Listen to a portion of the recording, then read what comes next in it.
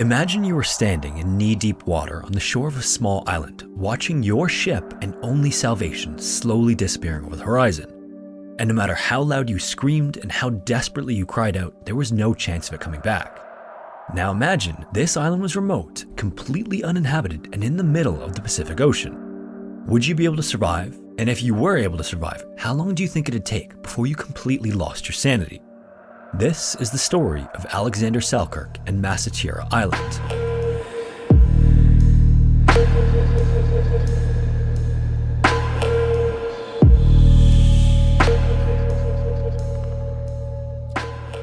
Alexander Selkirk had always been a bit of a loose cannon. Born in 1676 in Fife, Scotland, he was the son of a tanner, and as a kid he was known for his mischief and restlessness and often got into trouble.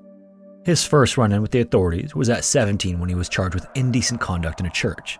And a few years later, Alexander accidentally drank salt water. His younger brother found this funny and laughed at him, but rather than a normal reaction to some light teasing, Alexander attacked his brother and almost shot him before getting wrestled to the ground by some bystanders. This landed him back in court, or at least it would have if he had any intention of showing up. Some people think Alexander behaved the way he did because his mother was too easy on him. Alexander was her seventh son, and there was an old Scottish superstition that a seventh son was lucky. The seventh son was supposedly a man who could have special powers like being able to see into the future, so no matter how strict his father's discipline was, his mom would always let him off in the belief that he was somehow gifted. And in fact, she wasn't entirely wrong. Alexander was one of the most intelligent kids in his school. He had a knack for problem solving and a talent specifically for the mathematics of navigation. Because of this, his mother often told him he'd be a great sailor. His father, on the other hand, didn't like the idea of his son leaving for a life in the ocean. His other sons had joined him in the tanning business, and he wanted the same for Alexander. To keep him from leaving, Alexander's father threatened to take him out of the will if he left. And this wasn't an idle threat. A tanner made a lot of money back then, and there was a large estate that was supposed to be shared between Alexander and his brothers. So, for a time, Alexander did as he was told and stayed home, but secretly, he always wanted to see the world, and he was just waiting for an excuse to leave. When his behavior finally landed him in trouble with the church authorities again, he decided that this might be the perfect time to set off and pursue his true calling, regardless if he got his inheritance or not. And thankfully, the same restless energy and thirst for adventure that got him into trouble followed him into his new career. Alexander being Alexander, instead of joining the Navy or becoming a merchant, he joined up with pirates and buccaneers based in the South Seas.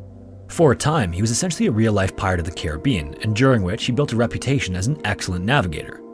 After doing that for a couple of years, he joined the crew of Captain William Dampier in 1703 as a privateer. Being a pirate had been exciting, but it was also dangerous, so Alexander wanted to pivot to something similar but with a little less risk. Ironically enough, a privateer is basically still a pirate. They were just sponsored by the English crown instead of operating independently. Now, in 1703, England was at war with Spain, so any ships that could damage lines and hinder the Spanish Navy would get a commission from the British Navy. This gave them not only the permission to attack Spanish ships, but also a reward for doing so. Under his command, Captain William had two ships. The lead ship was the St. George, which was captained by William himself. Alexander got the position of sailing master on the other ship in his command, which was known as the Cinque Ports. This put Alexander in charge of all of the navigation. Not long into Alexander's time with the crew, the captain of the Cinque Ports died from scurvy. This meant that the role of captain then went to the first officer, Lieutenant Thomas Stradling. Unfortunately, while William and the old captain got along incredibly well, William and Thomas were not so friendly with one another. In fact, not long after Thomas had taken over, 3/4 of his crew almost mutinied after a disagreement with their new captain. Then, in addition to the old captain's death and the new command, the whole crew just generally had a tough year. In one instance, they fought with a French warship but weren't able to sink it or capture it before it escaped. This meant that it then went on to inform the enemy navies who they were and that they were hostile, completely destroying any surprise they had. So from then on, the whole Spanish Navy knew who they were, and that meant they were both the hunter and the hunted. This raised tensions further between the crew and captains and later resulted in several close calls with enemy ships and the deaths of many of the crew. And tensions would only escalate from there, especially between Captain William and Captain Thomas. The following year, in 1704, on one of their regular missions, Captain William planned to attack a Spanish gold mining town up the Santa Maria River in Panama.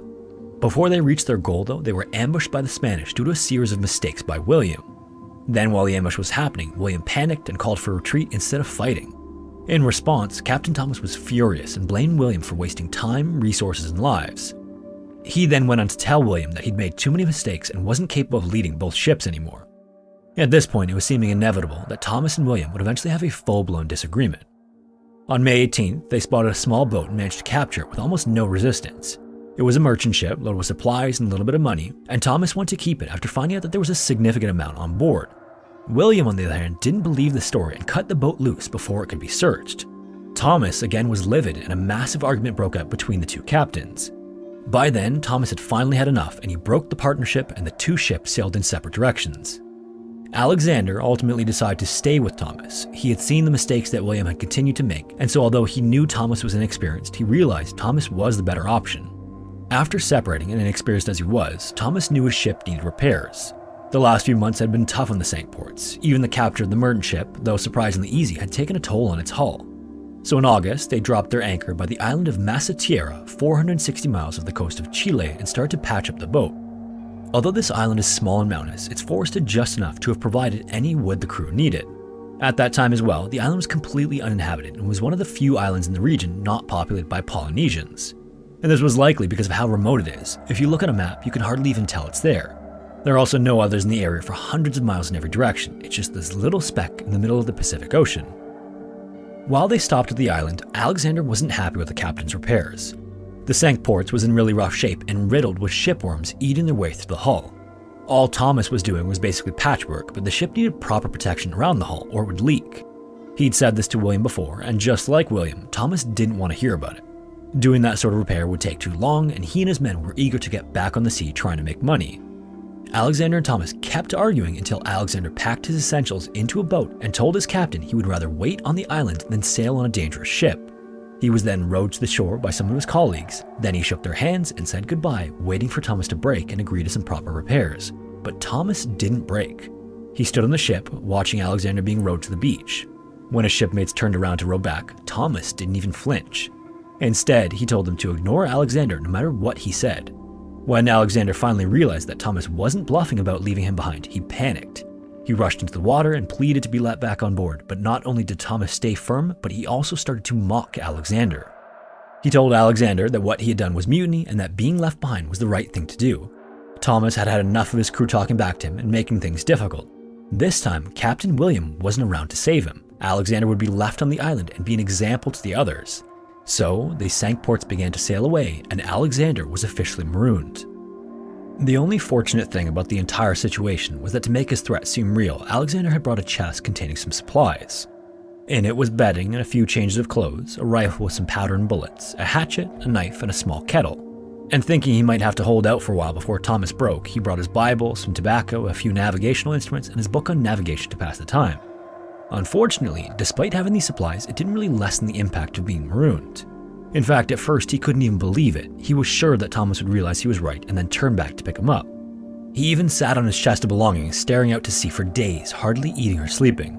Then, once he was hungry enough, he just wandered the shore, catching shellfish and eating fish that had washed up. For a while, he stuck to the beach because he didn't think it would be long before someone sailed by, and he didn't want to miss them. But eventually, the days turned to weeks, and then the weeks turned to months. By October, it was spring in the southern hemisphere, but Alexander hadn't noticed the flowers that had begun to bloom around him. These first few months were an incredibly dark time for him. He'd spent his life surrounded by people, either his big family back home or his extended family out on the ocean.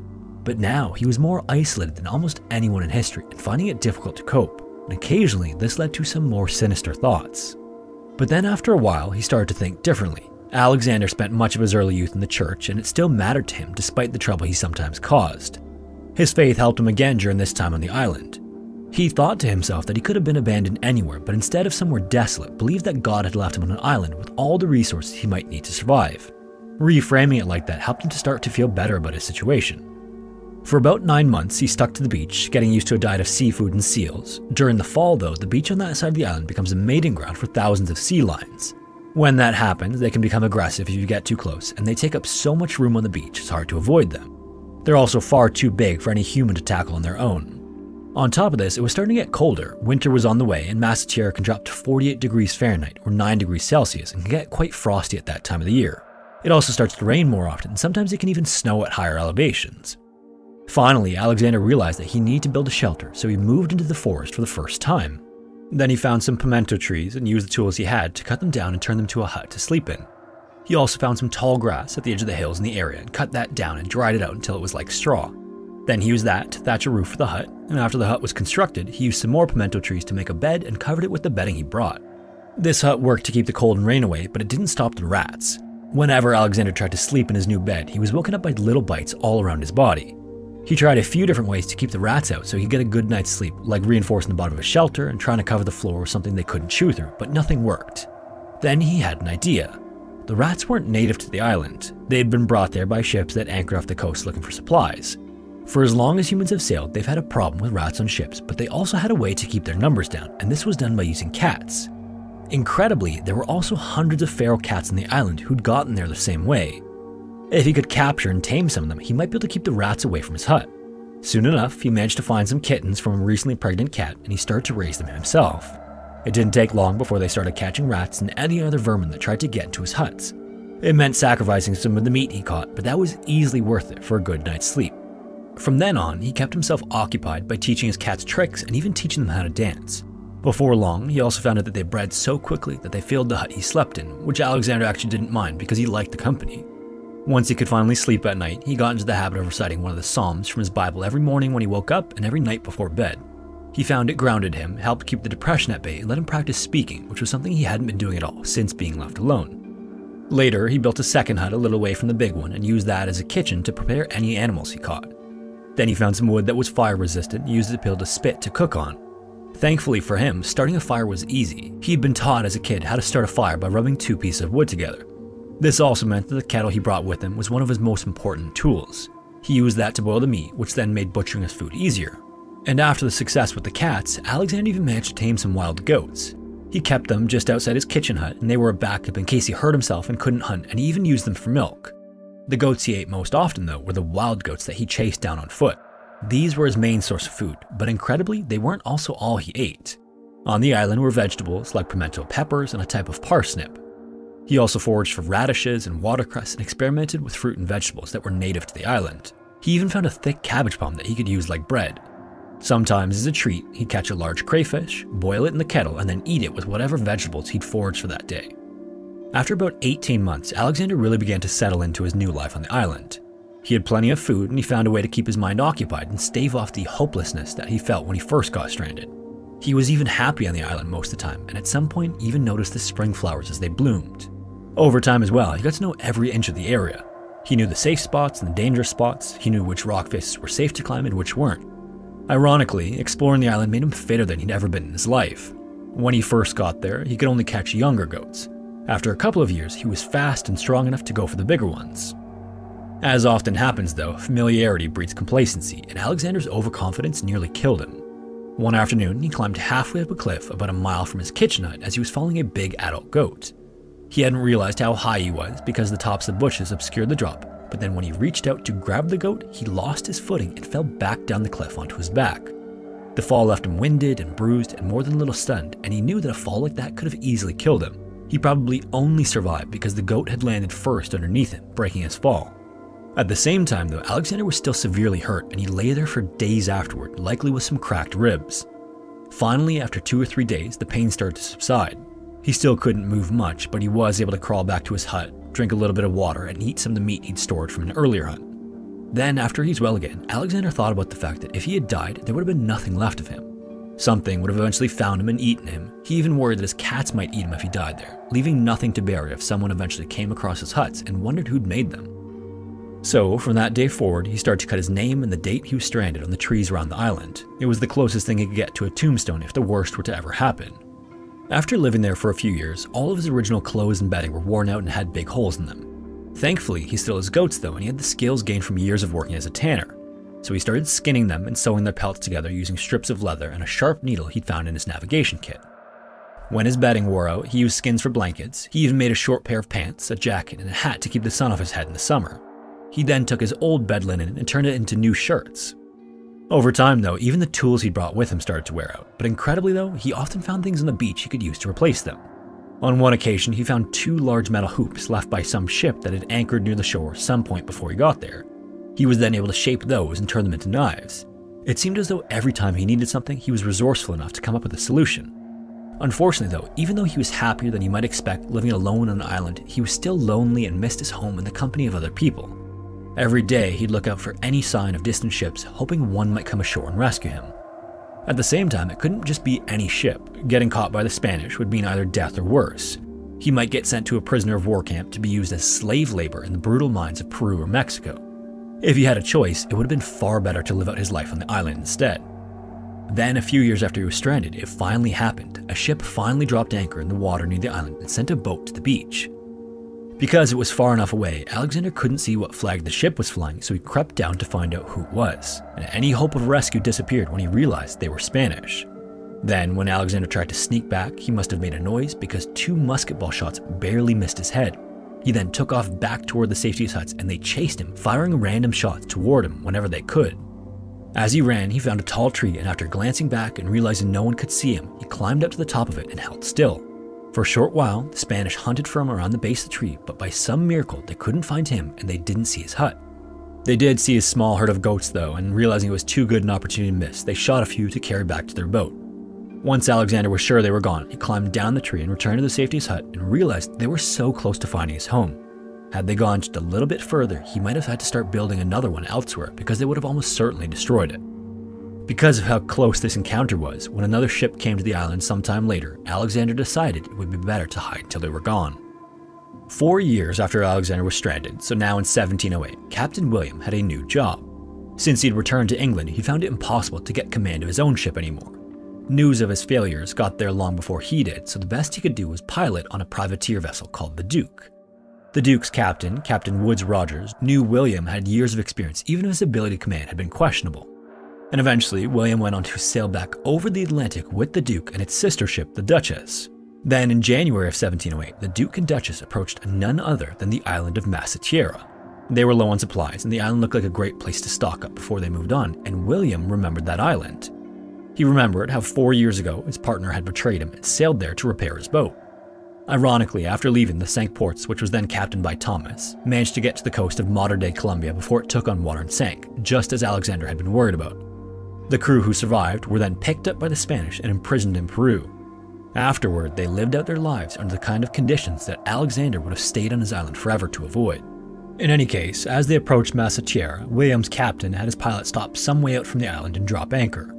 He decided to start by figuring out what supplies they needed, and then in the morning they'd head to shore to gather them. Later that night, someone on one of the boats spotted a fire that looked like it was on the shore. In the pitch darkness, they couldn't really see exactly where though. It could have been on the beach, but it also could have been between them and the island. And if it wasn't on the beach, it could have been on a ship also anchored close by, and they didn't want to risk letting a French or Spanish vessel know they were there. So they decided not to respond and just stay as quiet and as dark as they could. When morning came though, it was clear it wasn't on another boat. Someone had lit a fire on shore. At noon that day, they sent a small crew over to find out what was happening. Then as they got closer, they heard cries and saw a man running toward them across the beach. He had a long beard and was dressed like a wild animal, his legs were naked and without shoes, and he was carrying a small white flag. The day before, Alexander had spotted the 2 ships in the distance. Then, after making sure they couldn't see him, he crept closer while trying to figure out where they were going and, more importantly, where they'd come from. He eventually realized they were coming straight toward the island and they flew the English flag. Right away, he couldn't contain his excitement and he cheered and shouted because of how happy he was. He was finally going to be rescued. When they anchored off the coast, Alexander realized they wouldn't be able to see him from where they were and he had to find a way to signal them. So he gathered as much wood as he could, piled it onto the beach, and then spent the day sitting in the same spot where he started his life on the island. Then he just stared out at the sea, waiting for a small boat to come for him. When no one had come in the daylight, he shaped the wood into a beacon and lit it on fire. Then he stayed awake all night to make sure it kept burning. He even also killed and prepared some goats. He knew that if they did find them, they'd be hungry. With a journey that long across the ocean, they were sure to be down to their final rations. Some proper, well-cooked meat would be an excellent welcome to his island. By morning, they still hadn't come, but he was sure they couldn't ignore the fire for long. He just had to be patient. Then, finally at noon, he spotted the boats heading toward him.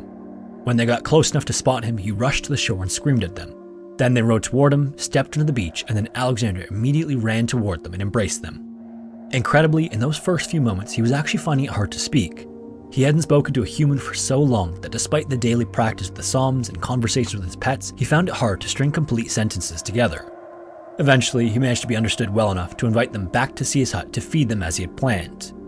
Then, once he'd shown them his hut, he gathered up as much of his prepared goat as possible and returned to the Duchess.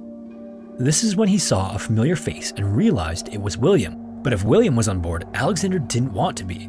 His last memories of William and his poor command made it preferable to actually stay on Mas if he was in charge. It wasn't until the captain finally explained what had happened when William reached England that Alexander agreed to climb on board. Ironically, the feeling wasn't mutual. William told his captain that Alexander was the finest crew member on board the Cinque Ports. Afterward, the two ships stayed anchored off the coast for 10 days, refitting and repairing their hulls while adding more supplies. Alexander spent this time hunting for them, ensuring they ate better and helping them to avoid the rations they had left on the ship. He knew he'd have to eat the rations at some point on the journey home, but he wanted to put that day off for as long as possible. He was given some fresh clothes and a pair of shoes to wear, and funny enough, after years in bare feet, they just made him clumsy at first. Then when they left, the captain was impressed by how relaxed Alexander was. The years on the island had given him incredible patience. He never swore or lost his temper, and if problems arose, he tackled them calmly and head on. The captain was also extremely impressed with his navigation skills. Not only did Alexander remember what he knew before, but because the only thing he had to read besides the Bible were navigation manuals, he was more skilled than ever. The captain then decided to make Alexander his second mate, which technically meant he outranked William. Following his whole ordeal, Alexander went straight back into the world of privateering as if he never left, and spent the next 4 years at sea causing the Spanish as much trouble as possible, until finally reaching England on October 1st, 1711, 8 years after Thomas originally abandoned him. During this fruitful time on the Duke, he amassed a wealth of $800, or roughly several $100,000 US today. William, on the other hand, wasn't so lucky. The owner of the St. George and the Cinque Ports sued him for the damage to the ships. Compared to Thomas, though, William got off lightly. William was in debt and branded a failure, but at least he was alive and not mining coal in the worst conditions imaginable. Even so, he died a broken man in 1715. Later on, Alexander was never entirely comfortable with his life back in England. Despite trying to settle down and marry, in 1717 he was back out on the sea, this time as a member of the Royal Navy. He even became an officer as part of an anti-piracy control, with his expertise on the other side of piracy being invaluable. Then, tragically, while on patrol off the coast of Africa, he contracted yellow fever and died on December 13, 1721. In his years after leaving Mas, and despite how hopeless those first months had been, he looked back fondly on his time on the island. This was so much so that apparently he even once said, "I am now worth £800, but shall never be as happy as when I was not worth a farthing." Hello everyone, and welcome to Scary or Interesting. I hope you enjoyed today's video. If you're new here and you want to see more content just like this, make sure to subscribe and turn on all notifications so you don't miss any of the weekly videos. Thank you all so much for watching, and hopefully I will see you in the next one.